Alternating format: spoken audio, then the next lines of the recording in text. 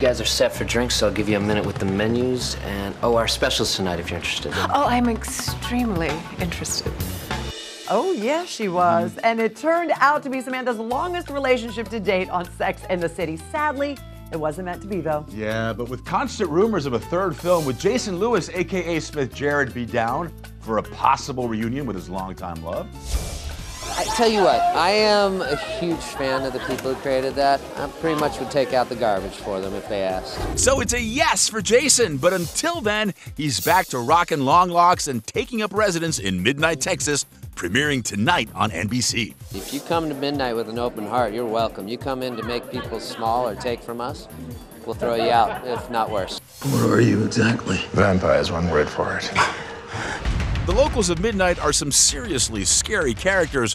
Blind Spot alum Francois Arnault plays a psychic who moves there on the advice of his dead grandma. What's so funny?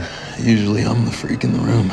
I think it's actually quite beautiful to see people, very powerful people who decide to join forces, create a community, a place where they can feel where it's good to be different.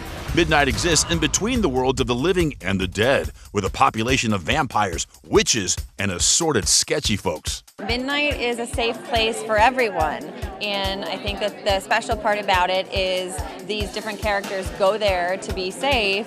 Did you poison our new neighbor? What we find out as the season goes on is actually they're not safe at all, and in order to be safe again, they've got to not only protect one another, but protect all of humanity, which is quite a lot to bear.